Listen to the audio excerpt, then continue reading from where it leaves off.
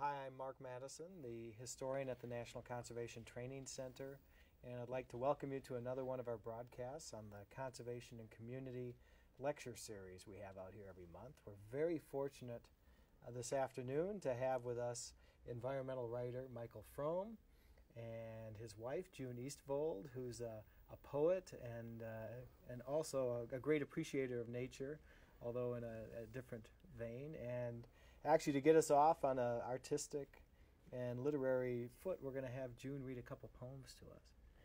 Thank you. Thank you. I'm also a great appreciator of Michael Frome. Well, that's a given.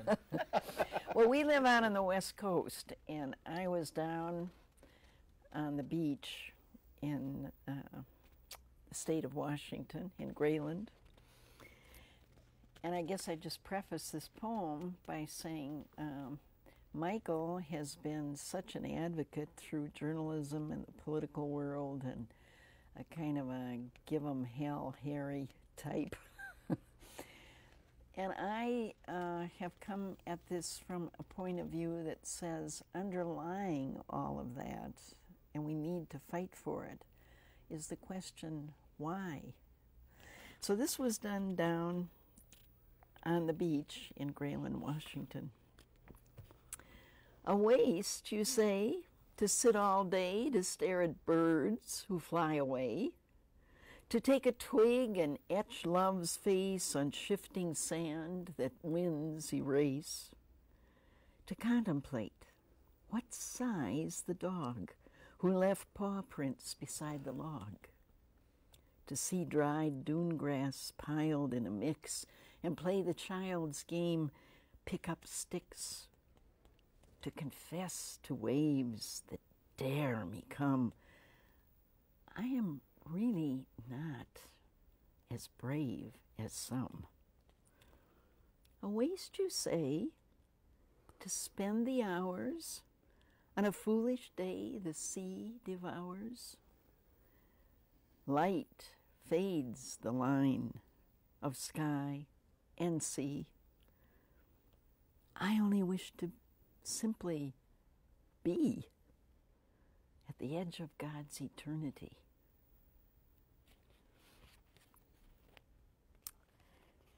Then I think about families and the importance of being in touch with the earth, how significant in these passage times we have. This was done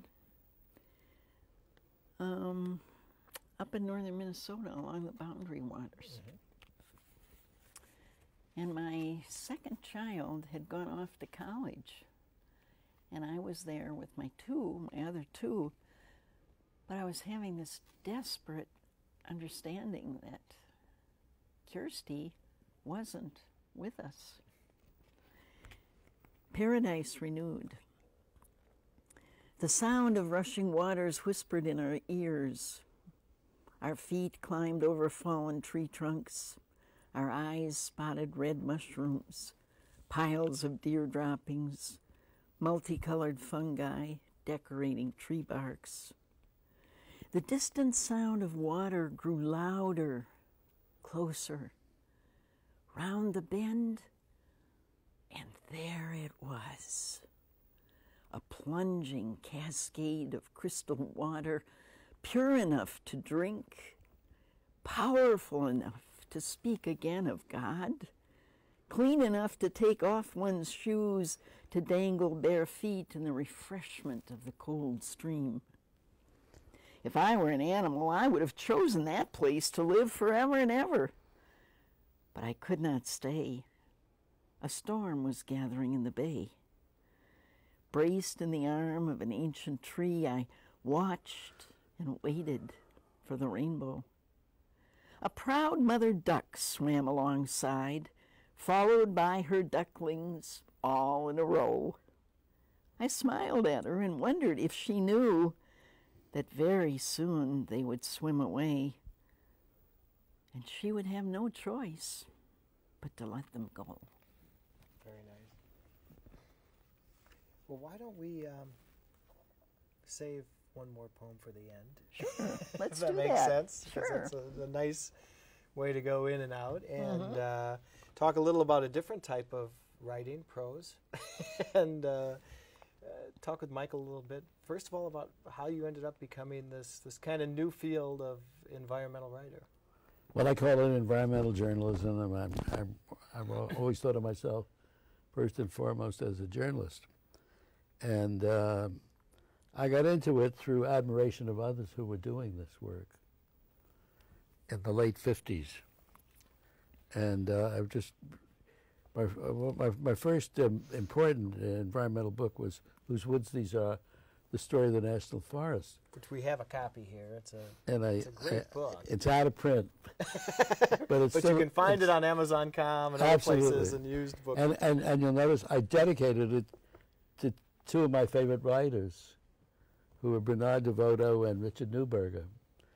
And at this point I want to say I think it's so important for people in the environmental field to study history, to know where it came from, how it began, and the trials and tribulations of those who went before. And so I'm going to talk a little, if I can, about journalists of that period. Sure. Because when I wrote this to dedication to DeVoto and Neuberger, they both were dead, recently dead. Bernard DeVoto he won a Pulitzer Prize for Across the Wide Missouri, as you may recall. And then he wrote a column called The Easy Chair in Harper's. Every month he was there with a brilliant pen, defending the environment from its attackers. And Wallace Stegner, who was his close friend, who later wrote a biography of DeVoto called The Uneasy Chair, which I highly commend. And Richard Neuberger was a U.S. senator from Oregon, who tragically died in his first term.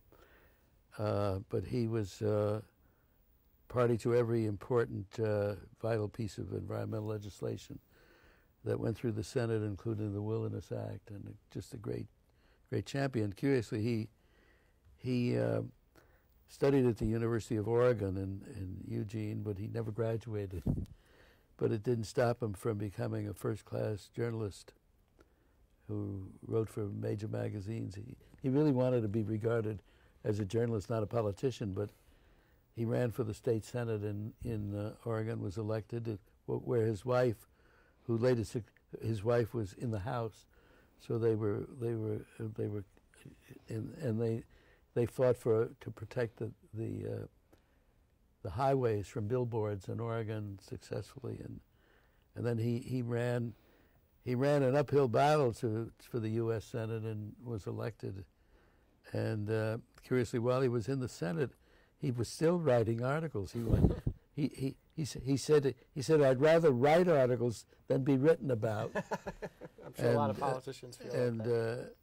So those were two of the people, and another one of the same and later period was John B. Oakes, Oakes, and it's unfortunate he never wrote a book, but he was the editorial page editor of the New York Times, and he was a great crusader for the environment through his editorials, and I'm happy to say I knew him pretty well, and June and I had lunch with him and his wife in their apartment in New York a time or two, and I remember I went to interview him once when I was writing my book Green Ink, an introduction to environmental journalism, and I went through his files. He let me go through his files of all these beautiful editorials that I said, gee, why aren't they put together in a book? And it's not too late. Somebody should do that. And another writer who influenced me, he did indeed, was William O. Douglas. Now most people think we don't think of him as a writer. most people don't think of him as a justice of the U.S. Supreme Court.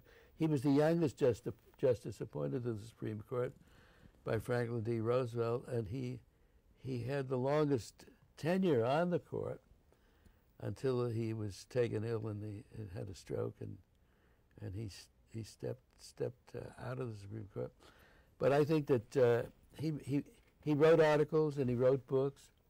I think he even while he was a Supreme Court justice, he still wrote more prolifically than most professional writers do, and so I always looked up to him.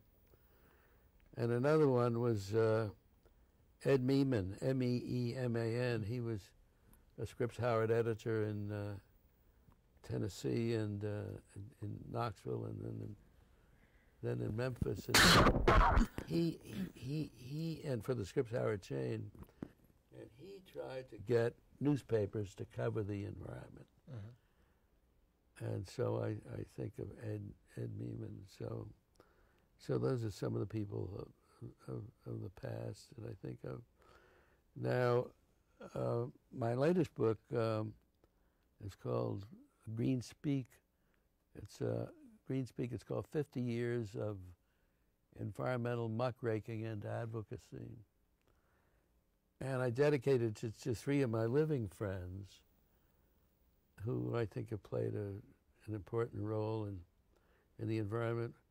One is Brock Evans, who is now the head of the Endangered Species Coalition in Washington, D.C., who was formerly with the National Audubon Society, and before that with the Sierra Club. And the second one is Stuart Brandborg. Brandborg was the executive director of the Wilderness Society for 15 years. He succeeded Howard Zonheiser, who was the author of the Wilderness Bill that ultimately became the Wilderness Act. And the third person is a great pal of mine in Tennessee named Mac Pritchard. It's P-R-I-C-H-A-R-D. He doesn't have a T in there. But Mac is typical of great grassroots conservationists who are fighting to save the environment day in and day out, who are not famous, who don't want to be famous, who want to save the earth, and who belong in history there somehow. Another one like that would be Marjorie Stoneman Douglas, who wrote The River of Grass, about the Everglades. I think it first came out in 1948. It awakened the nation to this place that was considered a wasteland, and that has now become a treasured national park. So that's what writers can do. Yeah. When they have the courage and the commitment and the imagination to do that. Have you noticed changes over the 50 years? I mean, from when you began until recently, and either the topics or the styles? Yes, I have. I'm not sure the sacrifice is there as once it was, either in writers or in leaders of the environmental movement. I have a line, 50 years ago they were missionaries. And now I'm not sure they are missionaries. I think that's a great change that I tend to notice. Can you give an example of? I can. 50 years ago, David Brower, David was the first paid executive of the Sierra Club. And for Dave, there was no mountain too high to climb and no crisis too difficult to tackle. It was all on principle. And then he left the Sierra Club, and he was a wonderful. I'm not sure that not that he was a writer, but he was a wonderful expert on publications. Mm-hmm. He created the format books of the Sierra Club. The first one with photos by Ansel Adams and prose by Nancy Newell, which were just great. And he also was a filmmaker. Mm-hmm. Before he went to work for the Sierra Club, he had been an editor for the University of California Press, and then he had worked for the publicity department of the concessionaire at Yosemite, so he knew how to do all of these things. And there was one film, we're getting off the, I'm not answering your question, but we'll come back to it. I'll try to get back to it, but Dave made a movie, The Alps of Stehekin, with they were trying to save the North Cascades, in which they ultimately did, and he was absolutely instrumental in getting that national park established.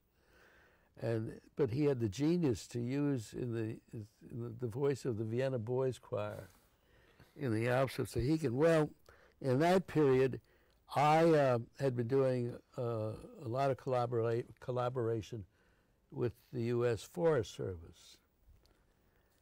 And I remember once my friend in the Forest Service, the director of public relations, they didn't call it, they call it information and education. He called me in and he showed me the film, The Alps of Stehekin. And he said, now, can you write a script for us that will have the same feeling, but make it about multiple use? So that was Brower. Well, Brower left the Sierra Club, as I said, and he came back and as a member of the board. But then then in the year 2000, he quit in frustration. He said, they're not active enough. The world is burning and they're playing violins. So that's what I mean, that there's not enough vision, not enough courage, not enough guts. The trouble is, if you ask me, that environmental studies are taught too well in colleges and universities. It's something to study, but you got to feel it. And I say, if you feel it deeply, the rest will come. You learn the studies. I spent 15 years in education before I retired. Right. But what I learned... Did you tell this to your students? I do all the time, all the time. There's a difference between education and learning. Education is training for employment. Learning is a self-assigned responsibility that people do regardless of whether they're in the classroom or out of a classroom. So it's sort of like all professions. They begin with a zealot. And then somebody says, let's make a textbook out of it. And the students are graded. I had a woman who heard me make a speech once, and then she wrote me a letter. She said, I got a PhD in forestry. In the 12 years that I studied forestry, up to and including the PhD, I never once in my classroom heard a professor use or apply the word ethics. What we're talking about in your field here is management. Mm-hmm. Management means doing less with less. It doesn't mean saving. It means applying formulas to be more efficient in producing a crop, whether it's a timber crop, a range crop, or a wildlife crop. I don't think those things are meant to be managed as they're taught in colleges of natural resources. They don't study poetry. In my own experience with professional managers, they don't read Aldo Leopold's Sand County Almanac. Well, he's an interesting contrast, right? He's a literary writer. Absolutely. And a textbook writer on wildlife management. Absolutely. Well, you know, his book was called Game Management. Yep. But I think he rose above it later in life.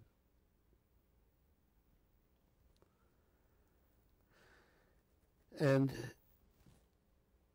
managers are not the guys who are going to save the earth. Little people are the ones who are going to save the earth through sacrifice and commitment and feeling and prayer. So ask me another question. Well, the logical question is you're somebody who studied federal lands quite a bit, on forests and parks. Yes. Let's start with forests. As you know, in one of your first books, Whose Woods These Are, and then you wrote a history of the Forest Service. How did you see the forest as managed? Well, you know, when I came into the forest, into the national forest in the early 60s, the influence of Gifford Pinchot was still very, very strongly felt. I consider myself to be a Pinchot man, and I'm called down for that because I'm a Pinchot man. But Pinchot saw forestry as a social cause, and Pinchot felt that the earth belongs by right to all people, not to a favored few. And I must say, when I came into the National Forest in the late 50s and early 60s, there were Pinchot men still around. Sure. And they had the same social conscience, social awareness, and social goals. But then, in the middle 60s, it all changed. The managers took hold, and they said, now we're through with the stewardship period, or the custodian period. Now we're going to intensively manage the forests for what they consider the greatest good, which was timber. Timber or a grazing crop. And I love the national forests, but they've been going downhill ever since. And the agency's been going downhill too. When I came into the Forest Service, I think it was the biggest agency in the Department of Agriculture. Now they're in the little offices. Their problem was they made friends with the wrong people. They trained in the wrong schools. They trained in schools which were supported by timber tycoons. They went to school with classmates who went to work for the timber industry or some other industry. They felt their role was to support industry, including the skiing industry, which has done so much damage in Colorado and elsewhere. But that was their thought. And so it went from social awareness, social service, stewardship, real genuine stewardship of the resource, to management and production of a crop for profit. So that's the way I feel about it. It's quite a transition. The Forest Service. Let's talk about the Park Service. One of your earliest books is this really nice book, which I've got a more recent edition of, Strangers in High Places, the story of the Great Smoky Mountains. It's a beautiful book. Thank you. I wrote it myself. It's my favorite, if I can make it yours. But it's a wonderful, not to be too academic, but it's a wonderful case study of one particular park and one particular place. And tell me how you came to write this book and what lessons you took. I used to go down to, I used to travel around and write a lot of travel articles for different magazines and newspapers. And then I wrote Whose Woods These Are, which you have over there. And a salesman for Doubleday and Company said we could make some good sales on a book about the Great Smokies. And my editor at Doubleday asked me if I thought I could do that. Well, I was an outsider in an area that supposedly was inbred in the mountains. But as I think I wrote in this edition, when I got down there, I never felt like an outsider. And the lower they were on the social scale, the warmer their reception was to me. And about that time, the director at that time of the National Park Service, George B. Hartzog, Jr., who was appointed by Stuart L. Udall. Udall got rid of Hartzog's predecessor, Conrad Worth. He told me, when I interviewed Udall, he told me Worth was old enough to be my father, and he had old ideas, and I wanted somebody more in keeping with my own. Kind of surprising, because Worth, we've seen a lot of his correspondence back and forth with Olaus Murie and some of these folks. I mean, Worth seemed like he would have had something in common with Stu Udall. Well, I think Udall wanted to. I think it had something to do with Udall's commitment to coal-fired plants in Arizona. And then if he got rid of Worth, he could go ahead and give away Arizona. We don't see much of that in history, but we should.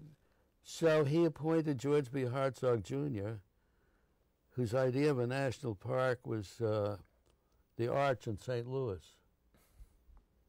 He was not a naturalist. He didn't have much feeling for nature. He had great feeling for politics. Master politician. And he was, Hartzog made a deal with politicians in western North Carolina to build a road across the Smoky Mountains that would be good for their business. And good politics, good business is good politics. So I started to write a book about the Great Smoky Mountains, and Harvey Broom. Have we talked about Harvey yet or not? So I met Harvey Broom, who was the president of the Wilderness Society, as it happened, but who lived in Knoxville, Tennessee, and who had spent many, many days and nights in the Smokies. In fact, there's a book of his, Out Under the Sky of the Great Smokies, which is a beautiful story. And so I fell into Harvey's clutches, and I said, I want my book to be a tool, an instrument for the protection of the Great Smoky Mountains National Park, for the wilderness of the Great Smoky Mountains National Park. And it's funny, the book came out, and they wouldn't sell it in the national park. And I went over to Hartzog and pounded on his desk, and I said, "You can't do this." So he told them to go ahead and sell the book in the park, and they sell a lot of copies in Smoky Mountains National Park to this day. So, I figured out, how can I really help this park? So that was my inspiration, you know, to get back to what I'm talking about, to have the courage and the feeling and the commitment and the desire and the goal and the sacrifice.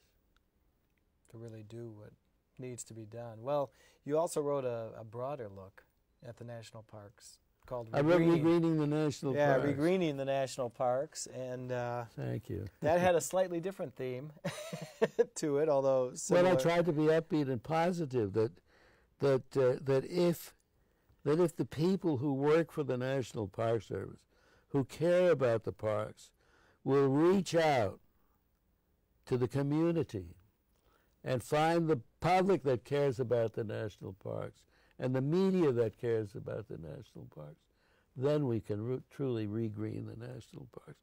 But it's the same thing, as I said, with the national forest. They get in bed with the exploiters. And in the case of the national parks, with commercial interests that see national parks as dollar signs. What's driving that, do you think? What's driving that? You know, to my mind, the most important element in the life of a career public servant is his or her evaluation. And they don't want to risk a negative evaluation by dealing with the public. And what drives it is peer pressure. Nobody wants to say, I'm not going with the rest of them. In fact, I know a fellow who was in the Forest Service. He was in a meeting with the supervisor and the supervisor's staff. And he said, you know, we ought to listen more to the Sierra Club and to people like Mike Frome. He said the room went still. And he said from then on his career was finished. And so basically I shouldn't be talking to you right now. well, you know, I think it's just wonderful that you are. I think it's wonderful that you are. As we're here in Shepherdstown, and over the years I lectured many times, several times, half a dozen at least, at the Park Service Training Center. Mm-hmm, the Mather Center there, yeah. At Harper's Ferry. And the director of the training center at that time, he wanted to broaden the horizons of the Park Service people, not narrow them. But in education, it's narrowing. It's not broadening, in my humble judgment. Mm-hmm. That's probably very true. Well, after your evaluation of the Park Service and the Forest Service, I hesitate to ask you what you think of the Fish and Wildlife Service. Yeah. Something you haven't written a book on yet, although you touch on it in some of your other books. But we're just celebrating 100 years. I used to write a lot about it when I was with Field and Stream. Yeah, columns and that. I was the conservation editor of Field and Stream for 7 years, and I knew a lot of the people in the Fish and Wildlife Service, including some who were in trouble. But I mean, we need the Fish and Wildlife Service. We need the refuges. We need to save our wildlife. I don't think the people of the United States have any more significant challenge to meet than to save our wildlife heritage. We need leadership in wildlife. to identify needs, priorities, federal, state, county, and local, to protect the habitat of our shrinking wildlife, and I hate to call it resource, but our populations. We're losing them all, at all levels. So we need strong voices, strong organization. We need the Fish and Wildlife Service. And I used to know a lot. I used to travel around, and I've spoken at training programs of the Fish and Wildlife Service in those days, and of the refuge managers. So I haven't been in it much lately. You know, I'm older than I used to be. And I think the people who work for all of these agencies can make their own assessments of the needs, of the crying need for truly professional, inspired, daring leaders. That's what we need. Can you think historically of folks who met these criteria? Yes, I can. In the Park Service, I think Steve Mather was one, the first director. You know, that story's been told many times about how he was out in Glacier with his daughter, I believe, and they were logging in the park. He said, "Get rid of it." And they didn't get rid of it, so he got rid of it. And Horace Albright, the second director, who I'm privileged, Horace is one of the great men I've been privileged to know in my lifetime. And Horace told me about how he had a run-in with Senator McKellar of Tennessee, but who wanted a road. He wanted a road across the Smoky Mountains, and how he stood firm against him.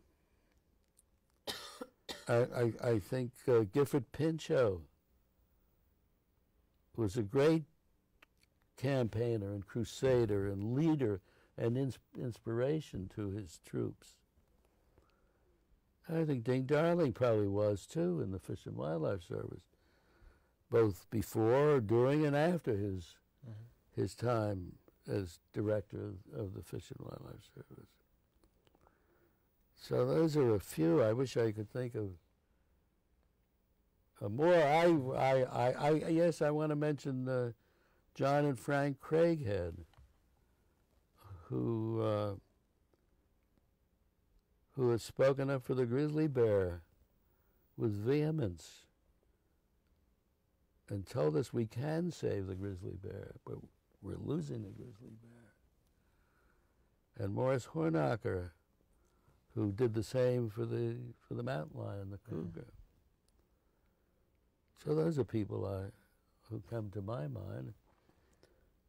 And there are others as well, and citizens too.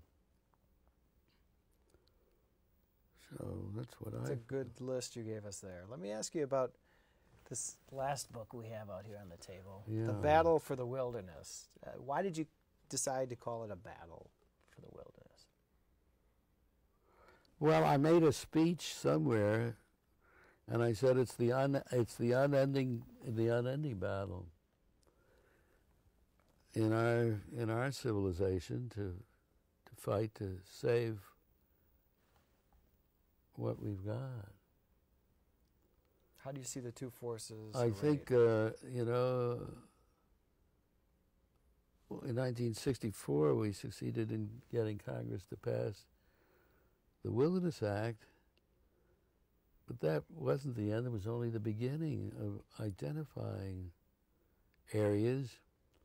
Not only that, but once you got an area identified and saved by law, you have to keep saving it all over again from politicians and administrators. So it's not only is it a battle, it's an endless battle to save the wilderness, but you know, we talk about Americanism. What's more American than the earth the way God made it? Or whoever made it, if it's not God. And I don't think there's an economic argument. And economic is the wrong term, because economy is in stewardship. Gifford Pinchot told us that. Economy is in stewardship. Profit and commerce are in immediate exploitation for the profit of a few, not for the economic and spiritual and physical well-being of civilization over the long run. That's a very eloquent quote. I don't know whether it's eloquent, but it's where it comes from.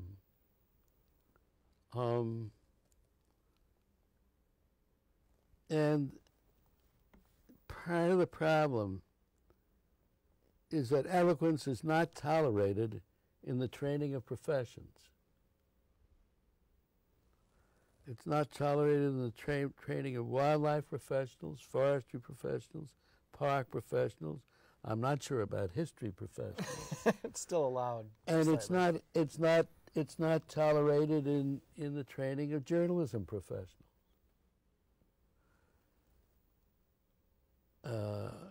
In journalism, just get the facts, ma'am. Give me the facts, ma'am. And don't put yourself into your story. And it's not the way that I teach it. I think you are the story. So, well, your own journalistic career went through a fair number of journals, too. Well, I had a marvelous journalism career. I loved working on newspapers. I loved the Daily Deadline. I dearly loved that. But then I went on into to other things where I was enabled to express my feelings, and I think in the magazines I could do that to a pretty good extent, and I wanted to be an editorialist, and yet all of our big newspapers, they're all editorials. They're editorials for business. There isn't a business writer in the country who doesn't favor business. There isn't a sports writer in the country who doesn't favor sports. And there isn't a publisher in the country, or very, very few of them in mainstream journalism, that doesn't favor business. And does that mean environmental journalists favor the environment? So the environmental journalists ought to favor the environment, in my humble judgment. Maybe it's not so humble, but that's as I say it. Let me ask you one last question. You've been an environmental journalist many, many decades now. What advice would you give to all those young people trying to enter the field? I would say, trying to not say be hackneyed at all. No, but just for somebody who's done it. Well, work hard, dig in right from the heart. Be a good writer. You got to be a good writer. I wish I was a better writer. Good writer. And pick a model, as I did with Devoto and Neuberger and others that we mentioned before, and Rachel Carson too. And I mean, we haven't talked about Rachel Carson, but she took a lot of abuse and the abuse that she took is now celebrated. But it might not have been celebrated, and she would still have taken that abuse.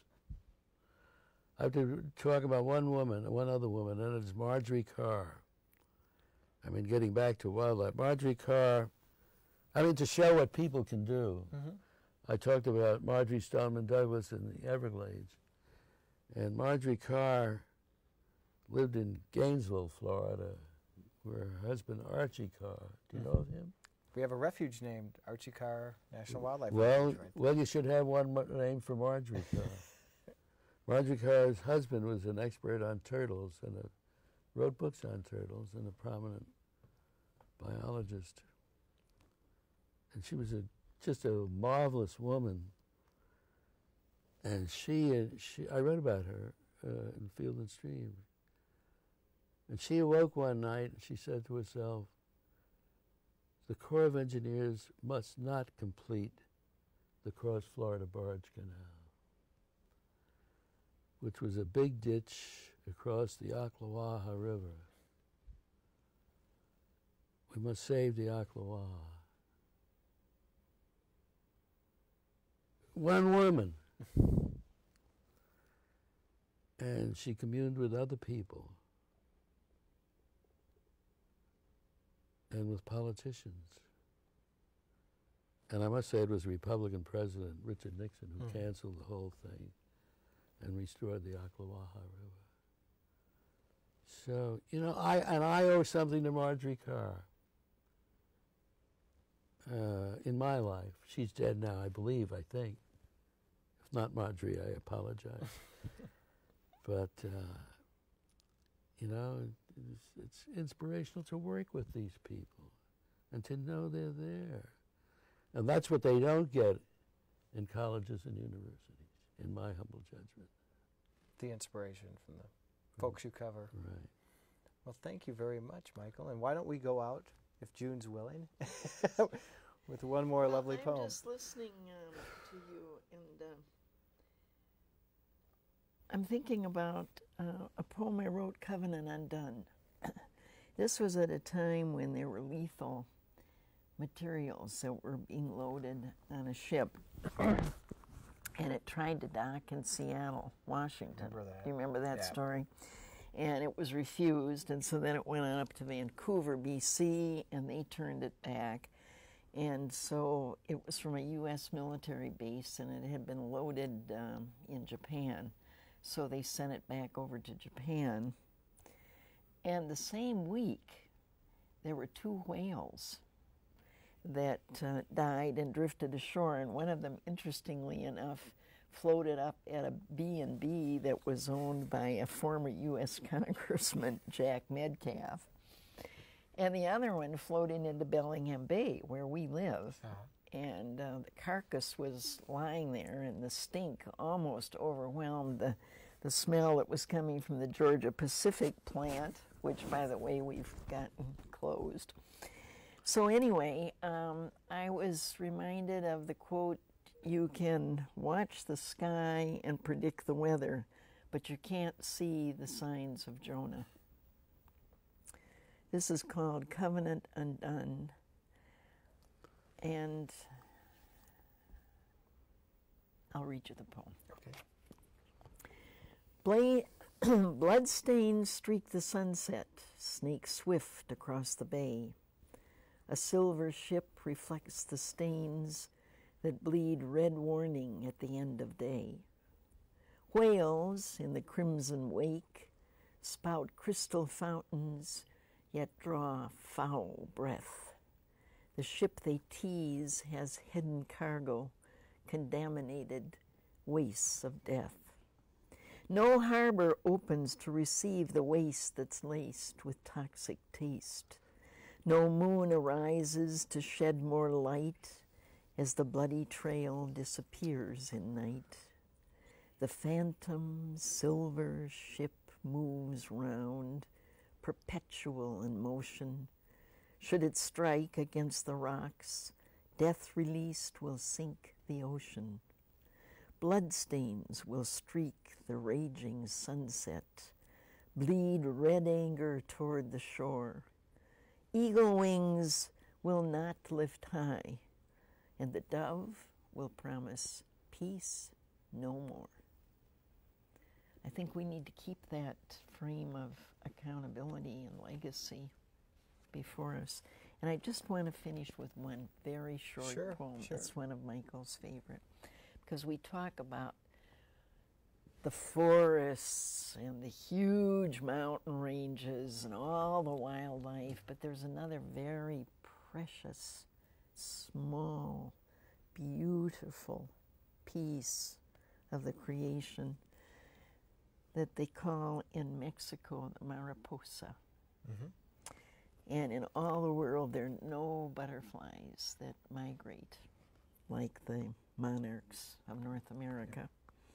They fly in masses and they travel great distances, and they are a phenomenal, beautiful part of our world, and they're being destroyed. Mariposa.